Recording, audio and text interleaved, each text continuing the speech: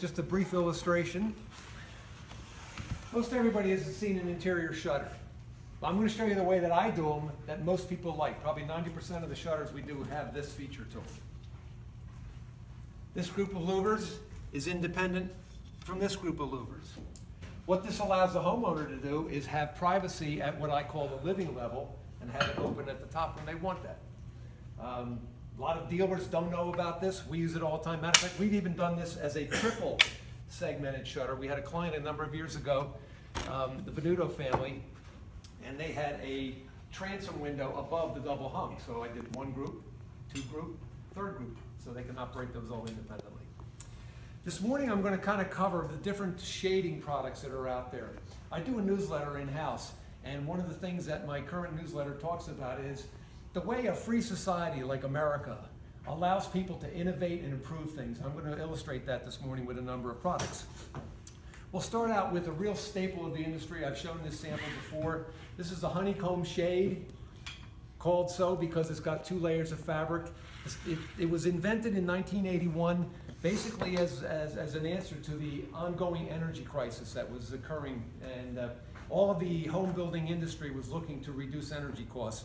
This product is basically the same principle as a double hung window. 2 layers of glass, you contain the air between them, it becomes an insulating product. But it was very limited. It came in about a dozen colors. The shade would go up and down. This is a cordless model. The original shades didn't have that. You had a typical cord on the side that you would pull to raise the shade. There was an inherent danger to that. If you had a 5-foot window and you raised the blind up, your cord just grew by 5 feet, okay? And kids or pets would sometimes be attracted to that, and it became a potential hazard. The industry responded with a number of things. One was motorization, which is an ongoing thing, but they came up with this system, which uses this wand, which does not grow. And it was also designed to raise larger and heavier shades. It's a ratcheting system, simple as that. In fact, the Hunter Douglas Duet line, this is the default mechanization. You cannot get a Hunter Douglas Duet shade today with a typical cord lock, which is not made today.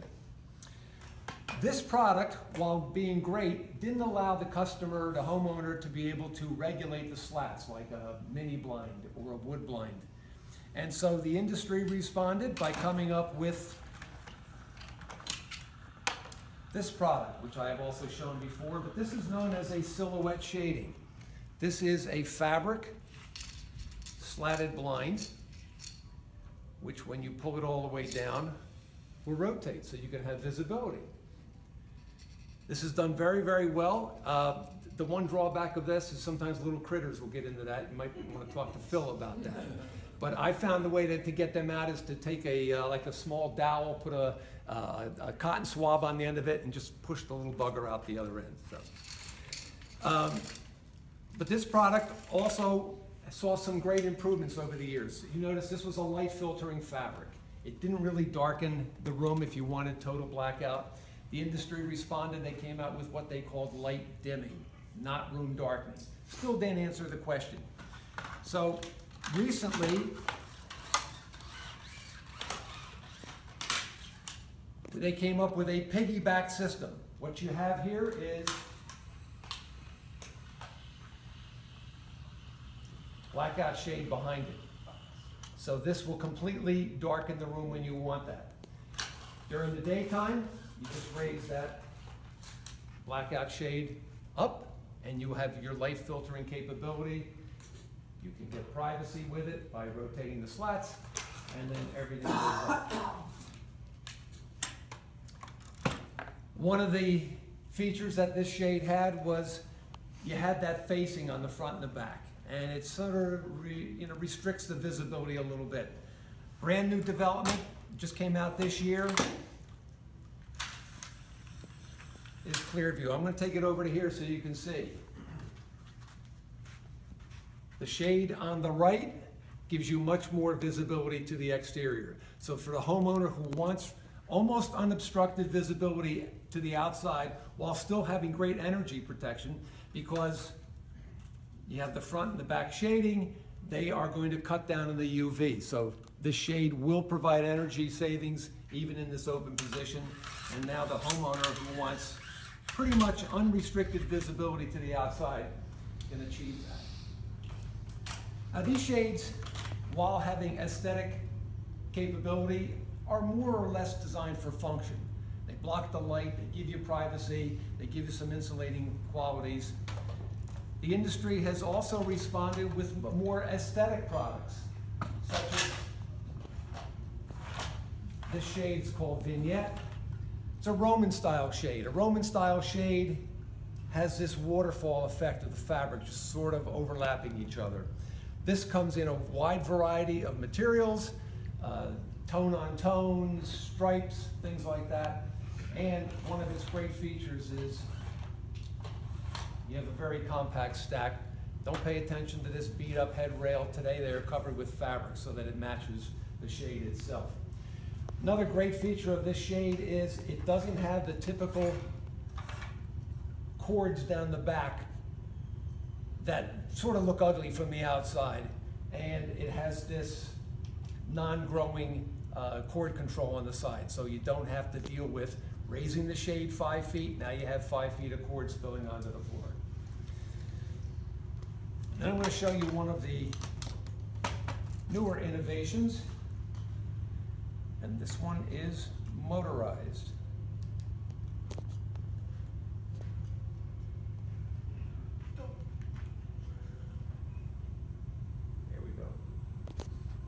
Okay, this is sort of a takeoff on this previous shade that I showed you. It has a little bit of a Roman shade characteristic to it. But this one opens up. So it's kind of a fusion of multiple products that are out there. Again, you're going to have some energy protection because even with the shade open, you still have this backing on it, which is going to cut down on the UV and on the glare of the house.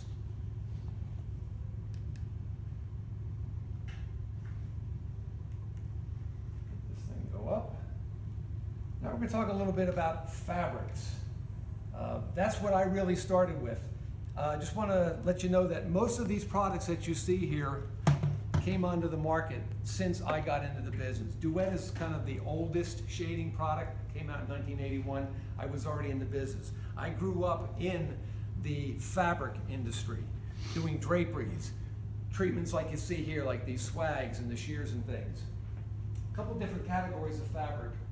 This is the type of material that is appealing to the millennials today. They are sort of turning their back on traditional florals and very traditional types of designs. They like texture. They like monochromatic. You're not going to see any reds in here. You're not going to see any bronzes. You're not going to see bright greens. This is what the millennials like, and our industry is responding to that. Thank you for the update on that. Lastly, I'm going to cut my presentation short. Two homeowners living side by side. They both like the same types of treatments. They do similar colors and things like that. What sets one apart? Bling sets things apart.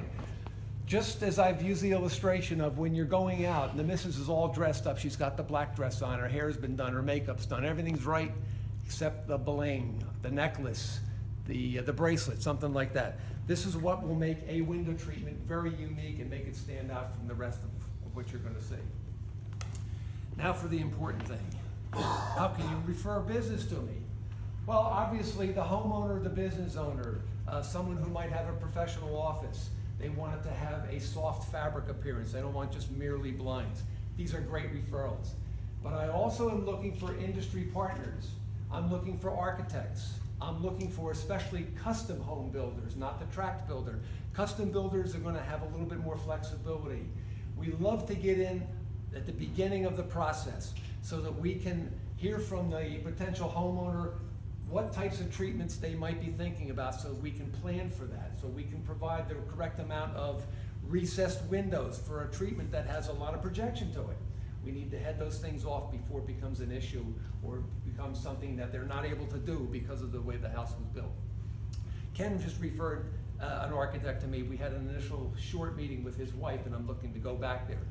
But if you know somebody who is like a home stager with a real estate company, or even a realtor. The architects, the home builders, the facilities managers, these are all people that I would love to have an opportunity to talk to. I got the stop sign, so if you have any questions, see me after the meeting. I'd be glad to answer any questions. Thank you for your attention.